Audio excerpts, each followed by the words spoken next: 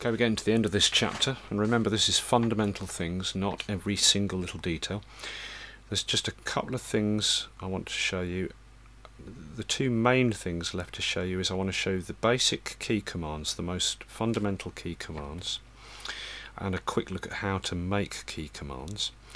And I want to show you screen sets. Okay, but there's a couple of little things left before that. And one of them is this. I'll tell you something about logic that's always been a pain in the arse.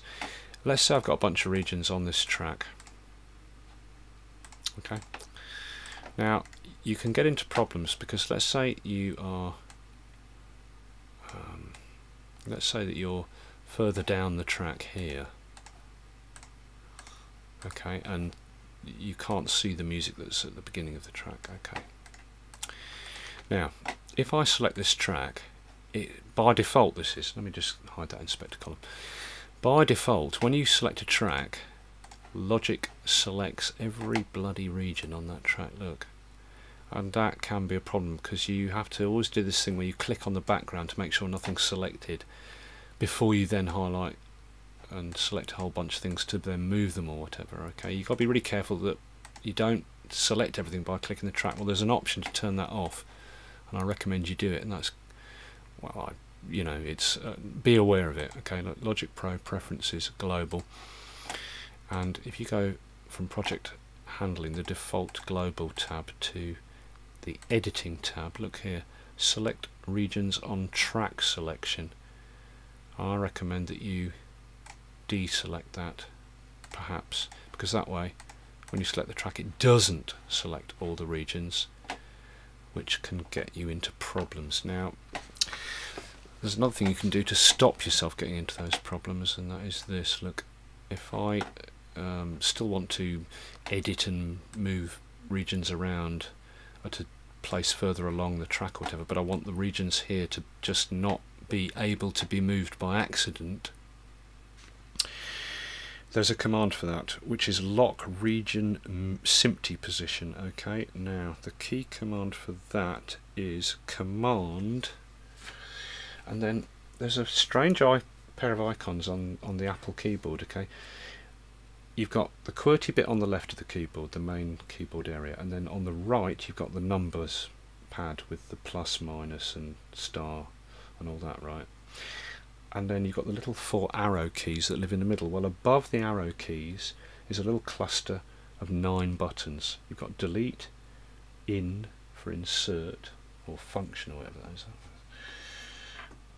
FN, and you've got a couple of arrows pointing diagonally upwards to the left and diagonally downwards to the right, and then next to that, on the right side of that little cluster of 9 buttons, you've got these 2 odd shaped arrow keys. I'm not actually sure what they're called, but one is a little arrow pointing up with 2 lines drawn through the vertical arrow, and the other is a little arrow pointing down with 2 lines going through the arrow. Okay, so what you do is you highlight the regions, and then you hold down command and you press, watch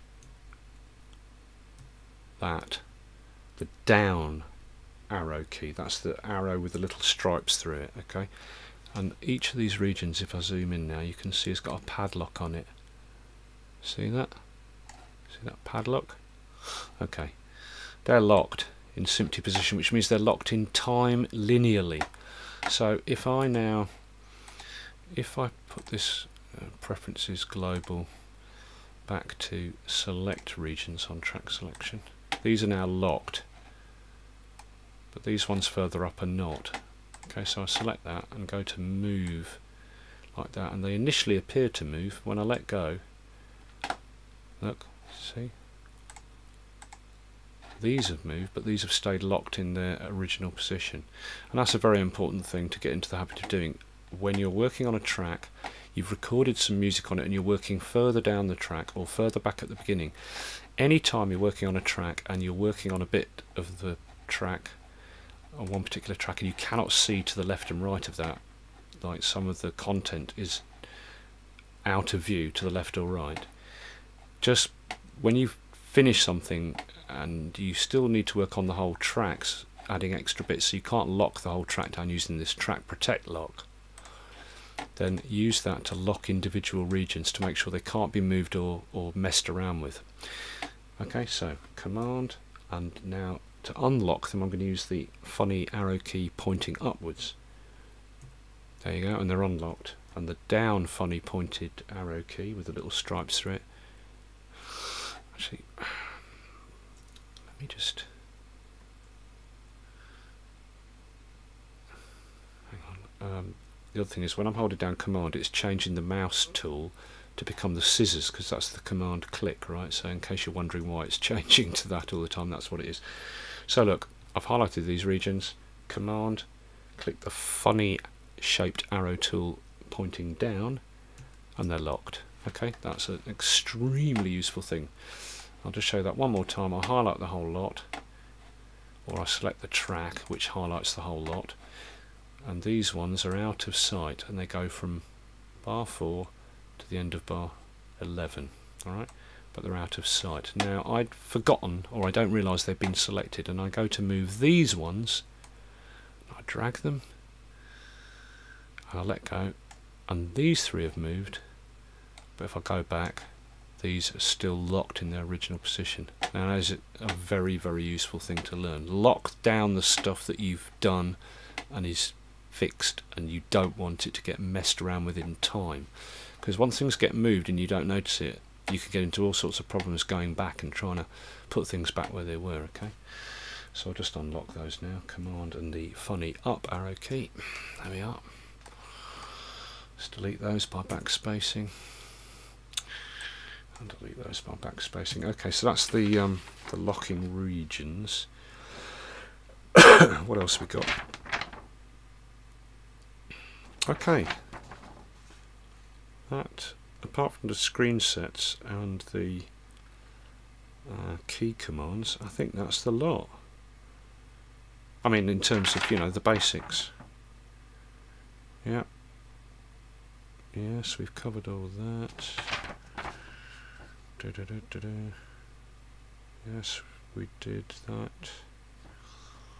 Yeah, we've done. I'm just looking at, I've got a paper list here.